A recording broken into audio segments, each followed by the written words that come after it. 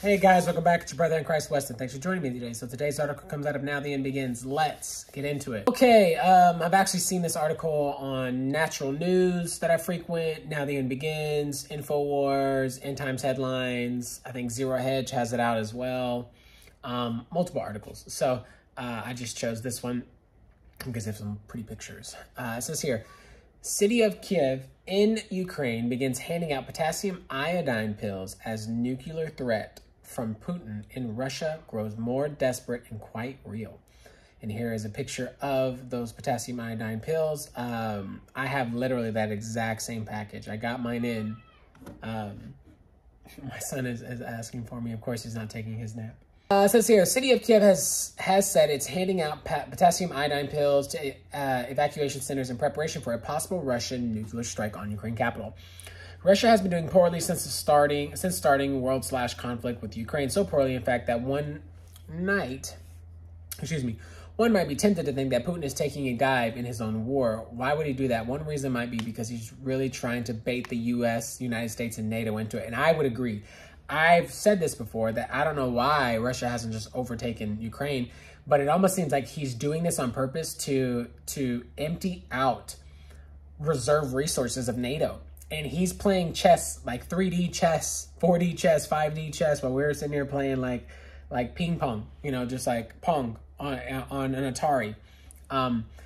It just seems so weird for you to be such a threat, and everybody's like scared of you, yet you can't take over Ukraine? It doesn't make any sense. There's something going on.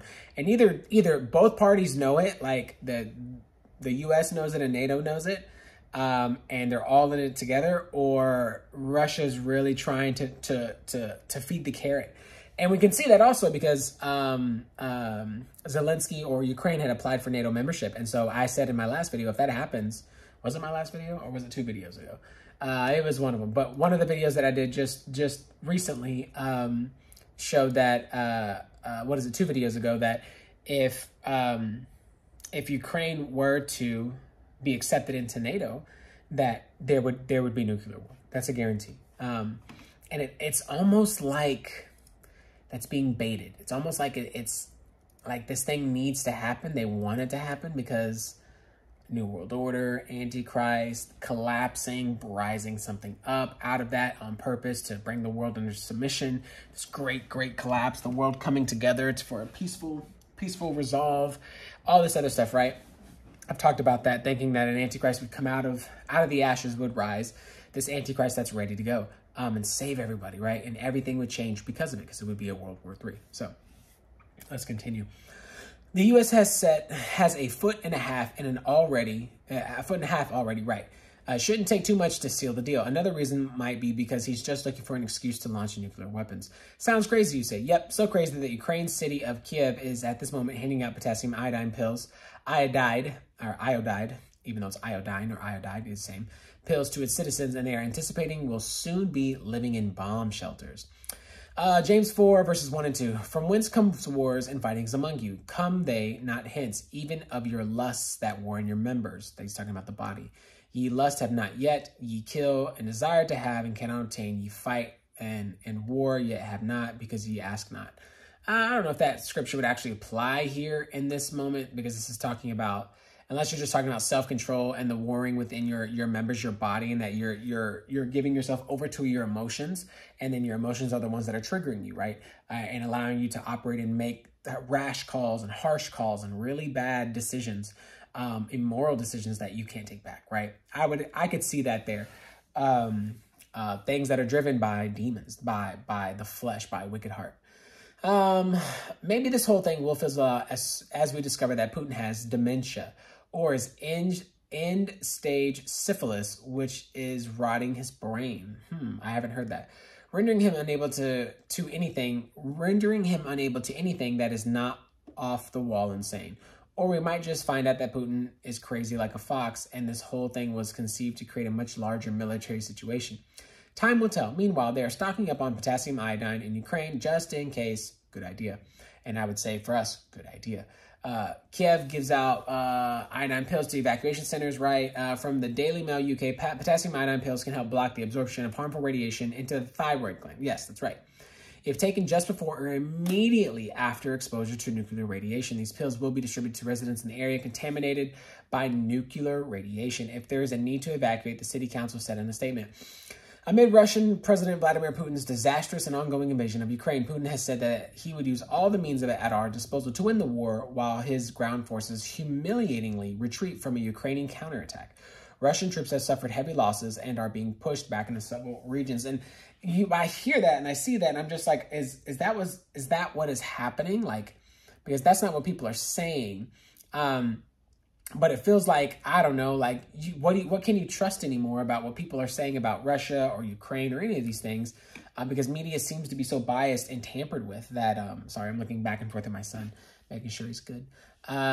What is it, of what's being said and what you're reading. So, it says here, fears are growing that Putin will resort to using a devastating nuclear strike to beat Ukraine into submission as his ground troops continue to suffer defeats. News of Kyiv's preparations came after Time newspaper reported Monday that NATO had warned members Putin was set to demonstrate his willingness to nuclear weapons by carrying out a nuclear test on Ukrainian border. The NATO warning claimed that K-329 Belgorod submarine, which had only entered active service with Russia's Navy in July 2022, may be headed to the Kara Sea to test the feared Poseidon underwater nuclear drone. Poseidon is said to be capable of traveling huge distances underwater before detonating with enough force to trigger this is crazy, 1,600 foot, 1,600 foot nuclear tsunami. What? Like, I've seen those movies. What is it? I forgot which one was it. It was just like, it's always like massive tsunamis, right? That take over. Water covers the whole world, water world, or the end of tomorrow, or something like that. Or these end of the world movies, and it's always dealing with tsunamis that are like mega, like huge, like ungodly, terrifying, huge tsunamis. And then it's like all the land is submerged, and there's just water, and it just stays like that. And so it's like, yeah, well, it's absolutely terrifying. With enough force to trigger a 1,600 foot nuclear tsunami designed to drown and irradiate coastal cities. I should say eradicate, I think. Kara Sea is located off the eastern coast of Novaya Zemlya, a large Russian-controlled island in the Arctic Circle, which has long been used for nuclear weapons and a testing facility. It was the site of the largest nuclear explosion was ever recorded in 1961. The USSR detonated the Tsar Bomba, right, a nuclear device 10 times more powerful than all of the ordnance exploded in World War II, which was downgraded because of its original design was thought to be too dangerous to test. If you ever look at nuclear simulators, and they'll give you the names of the nuclear bombs, just go look it up. Go look up the Tsar Bomba, and then drop it somewhere. When you drop it, it'll show you the range, like the kill range, where like you have the fallout, how far it's going to go. It's terrifying. Like, it's terrifying. They have small nuclear nukes, and they have everything up to the Tsar Bomba. It's unreal. I saved the website for that because I had a friend show me, and I was like, man, this is crazy. What if this happened, you know, in my neighborhood? How far would I need to be? What would that be like? It's actually really good information. Putin on September 21st ordered Russia's first mobilization of military reservists since World War II to put more troops on the battlefield and backed a plan to annex swaths of Ukraine, warning the West he was not bluffing when he said he'd be ready to use nuclear weapons to defend Russia. Russia is the world's biggest nuclear power based on the number of nuclear warheads. It has 5,977 warheads, while the United States has 5,428. So it's, you know, they have about 500 more, but really it's all about like where the nuke hits, because if the nuke hits at a place where the other nukes are, then you're going to destroy a whole bunch of nukes on site where they're at. Now, there's probably going to be explosions from that and multiple nuclear blasts, but depending on if you can stop those from traveling so far or whatever, you can take out, or you just take out main centers that release nuclear warheads, right? So then you can stop nukes from actually leaving their areas, traveling, ICBMs, intercontinental missiles, right?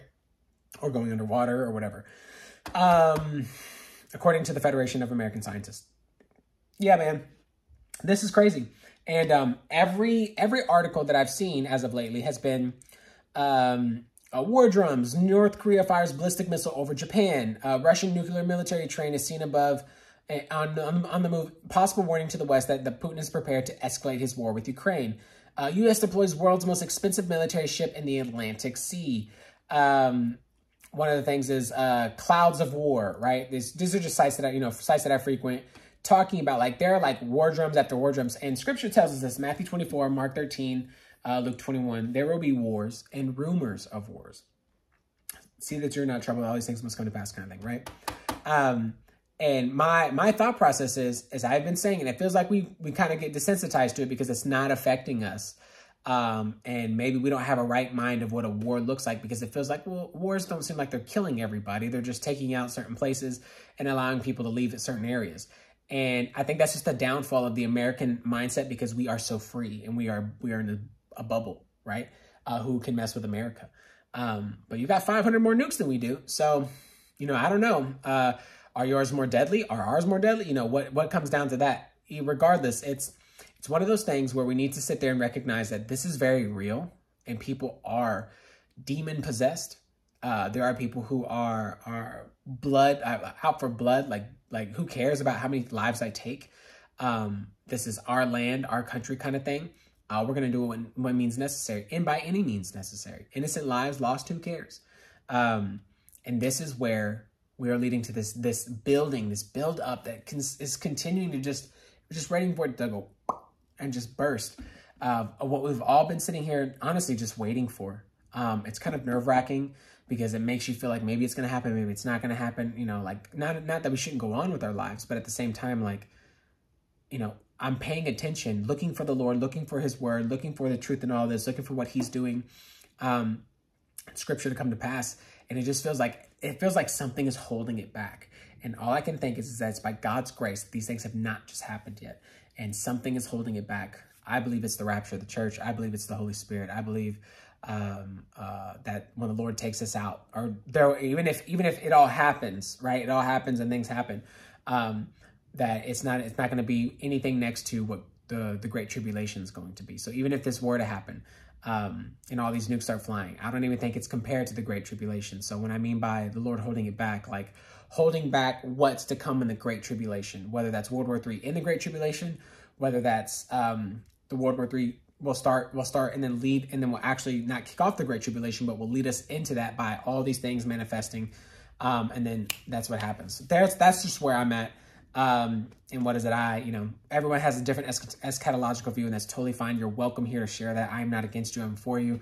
We're brothers in Christ, and brothers and sisters in Christ. And so anyways, guys, that's the video. Let me know what you all think. Educate me in the comments about what you've heard, what you're seeing, what makes sense. Have I noticed this? Hey, you feel free to fill up the comment section with things that you think are going to happen or how you see some things playing out. I don't have all the perspective. I'm just a pinky toe of Christ. That's what I call myself. I am, pinkies. I'm there. You can't see me, but I'm there, and I'm doing everything that I can in my head to think of, how does this play out? How do I find the Lord in all this? And how to pray, how to prepare, what to prepare for, and where to set my heart at with what the Lord's doing in all of this towards, getting my home prepared, preparing for other people to come here, sending out funds to help, whatever it may be. So anyways, guys, that's the video. I'll see you in the next one.